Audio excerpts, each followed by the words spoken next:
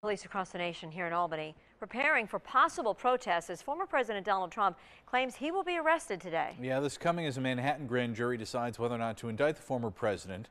Action could be taken today. The potential charges against Trump involve $130,000 in hush money he paid to adult film star Stormy Daniels in the last days of the 2016 presidential election, allegedly to hide the relationship. Prosecutors investigating whether he falsified documents, violated election laws. Trump originally denied any knowledge of that money.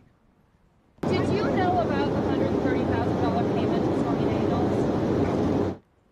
He then said he did know about the payments. U.S. Secret Service and the NYPD are now discussing security measures should the indictment come out, and subsequently Trump is arraigned in an open court. State and local law enforcement here in Albany preparing in light of this and Trump's claims on social media that he could be arrested.